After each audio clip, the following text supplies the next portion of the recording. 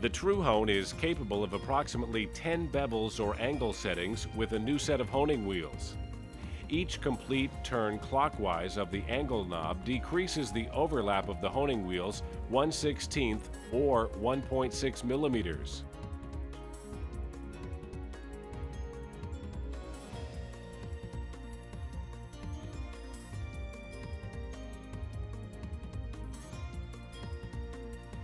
Each complete turn counterclockwise increases the overlap of the honing wheels 1/16 of an inch or 1.6 millimeters. To set the honing wheels, turn the angle knob so that the indicator mark lines up with the red dot. The red dot is always the reference position for setting the honing wheel overlap. From the front of the true hone, visually check the honing wheels for proper overlap of approximately 3/16 of an inch to 1/4 of an inch or 4.75 to 6.3 millimeters. This is referred to as the 3 bevel or the 4 bevel.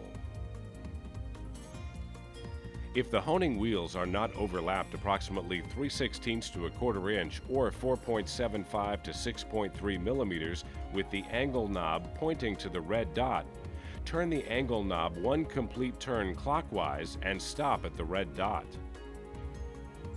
Visually check the honing wheels for no overlap or slight separation. If the honing wheels are still overlapped with the angle knob pointing to the red dot, continue turning the angle knob complete turns clockwise until the honing wheels are not overlapped with the angle knob pointing at the red dot. With the angle knob pointing to the red dot and the honing wheels slightly separated, this is referred to as the 0 bevel. From the 0 bevel, turn the angle knob one complete turn counterclockwise and stop at the red dot. The honing wheels are overlapped approximately 1/16 of an inch or 1.6 millimeters. This is referred to as the number 1 bevel, which is approximately a 20-degree angle.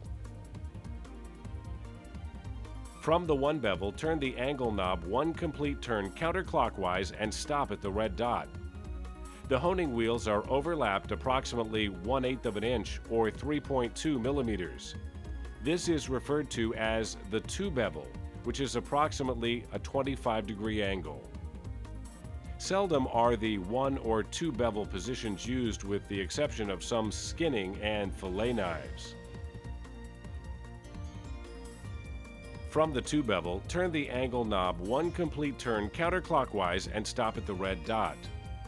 The honing wheels are overlapped approximately 3/16 or 4.75 millimeters.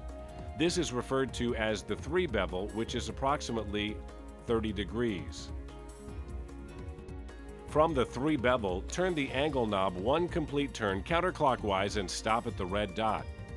The honing wheels are overlapped approximately 1/4 inch or 6.3 millimeters.